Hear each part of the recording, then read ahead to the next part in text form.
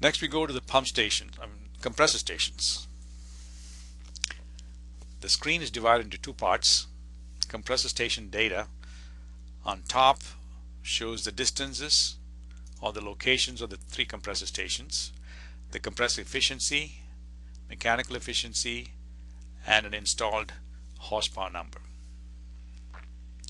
The lower section specifies the suction pressure, the discharge pressure, the maximum discharge temperature, the suction and discharge piping losses, and a fuel factor that is used to calculate the fuel consumption at the stations. Check this box and it will calculate the compressor fuel consumption. The thermal conductivity screen, you specify the depth of cover of the pipe, the soil conductivity, pipe conductivity, insulation conductivity, the insulation thickness, and the soil temperature. In this case, we have pretty much the same information throughout the pipeline. Start calculation, but before that, let's go to options and look at the global parameters.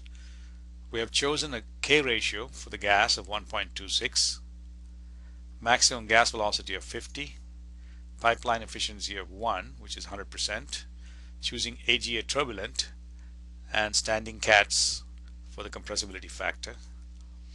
Got base temperature of 60 degrees and base pressure of 14.7. Click OK.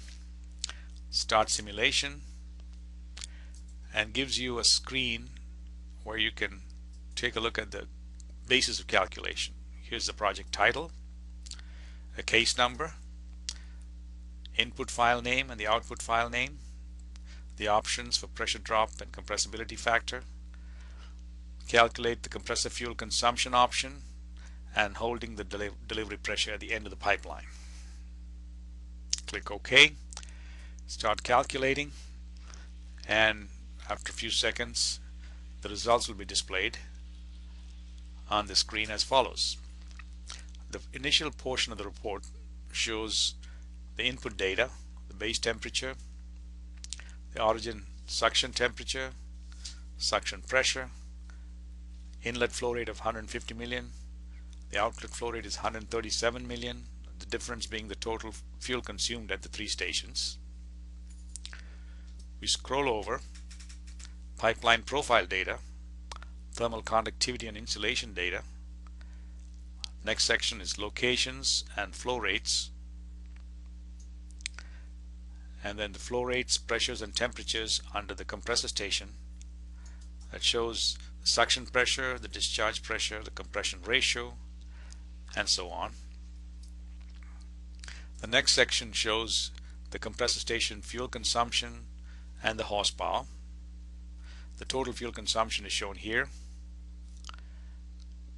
The next section shows the Reynolds number and heat transfer coefficient, and finally the pipeline temperature and pressure profile. You can see the line pack volumes for all the points along the pipeline.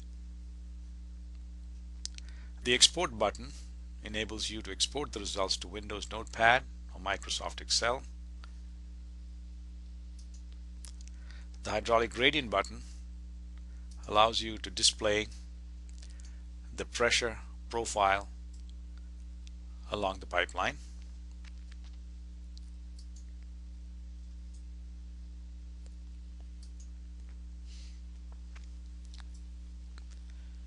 This pretty much completes the simulation of a typical natural gas pipeline.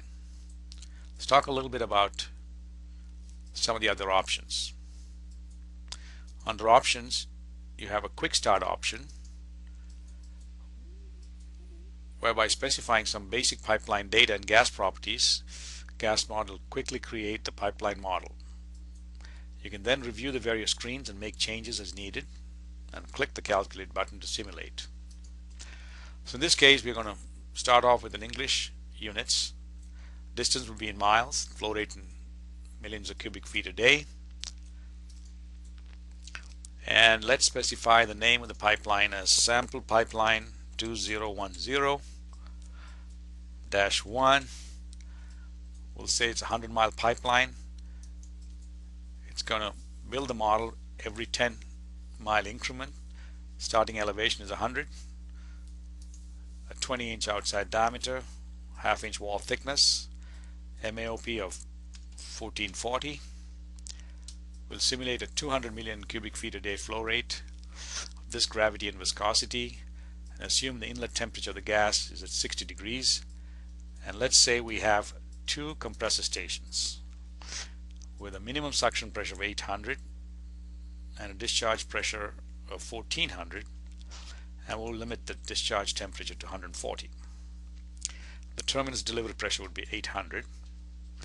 We click OK, and the pipeline model has been created.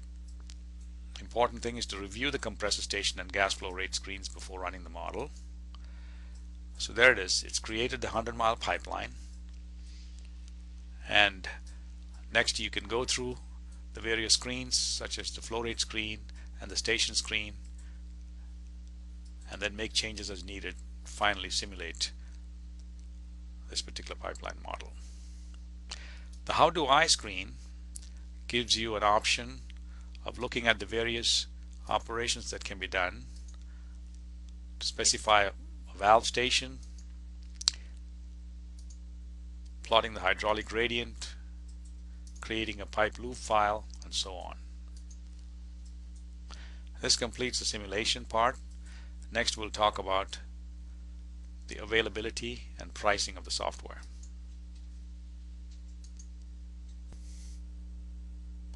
The software pricing may be a lease option or a purchase option. The lease option includes 6 months lease at $895 US, which includes 60 days of technical support, a 12-month lease for $1695, including 90 days of technical support. The purchase option includes a 3-year license for $3995 with 90 days of technical support, and a 3-year license of $49.95 per license, including 12 months of technical support. Additional software maintenance and technical support may be purchased at $9.95 per licensed copy. The SMTS includes free program updates along with email and phone support.